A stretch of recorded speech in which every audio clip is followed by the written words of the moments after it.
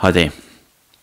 Today I'd like to share with you an interesting fact about palindrome numbers, and that fact is that all palindrome numbers with an even number of digits are always divisible evenly by 11. And that means that when you divide by 11, it's the answer is always a whole number, and there's no remainder when you divide by 11.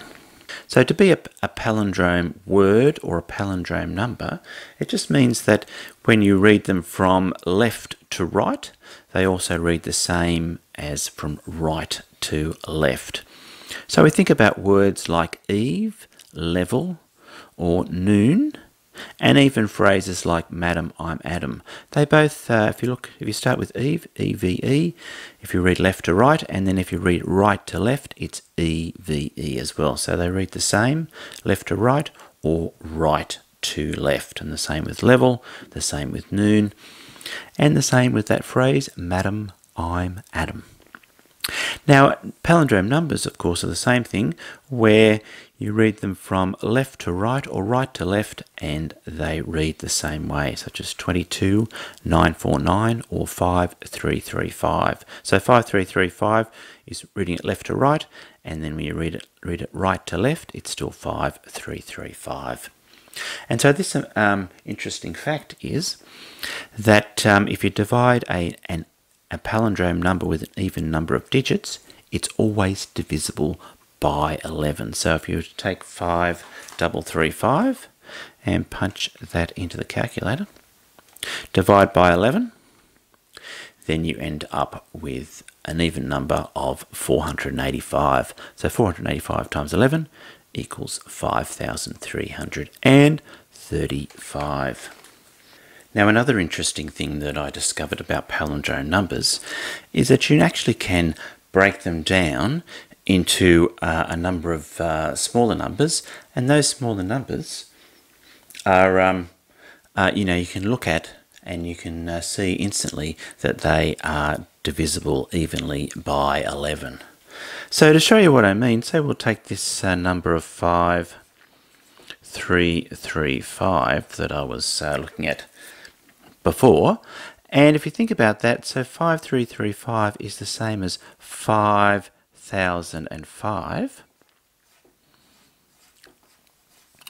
plus 330. So you've got the 3 and 0.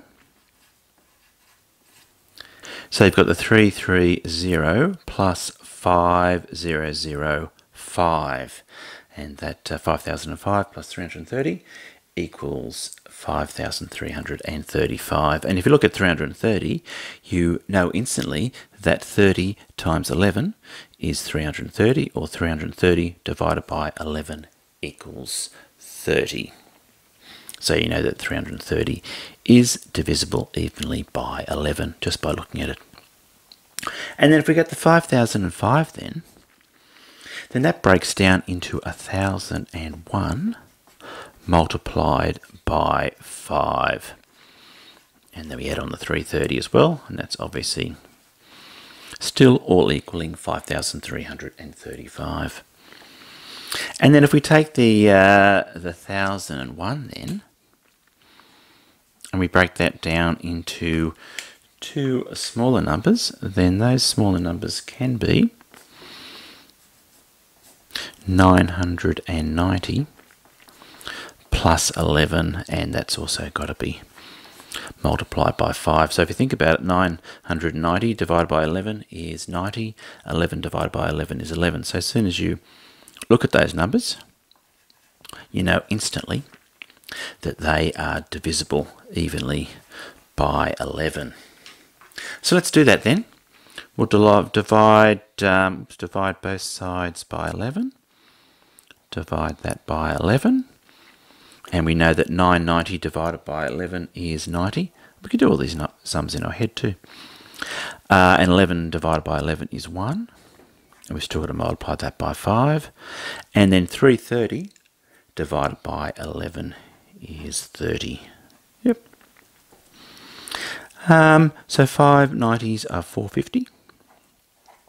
5 ones are 5. and then we add on 30.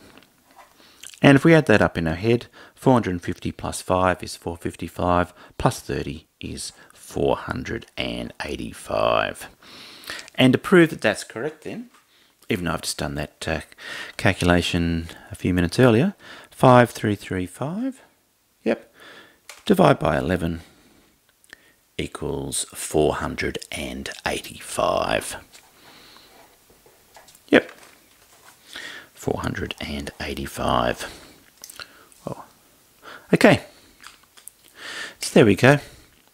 That's a couple of interesting facts about palindrome numbers. That the fact that if it's got an even number of digits, it's always divisible evenly by 11. And also you can take that that palindrome number with an even number of digits, and you can break it down into its a few component parts, and all those component parts are obviously evenly divided by 11. Well, I hope you've enjoyed this video. Thanks for watching, and goodbye for now.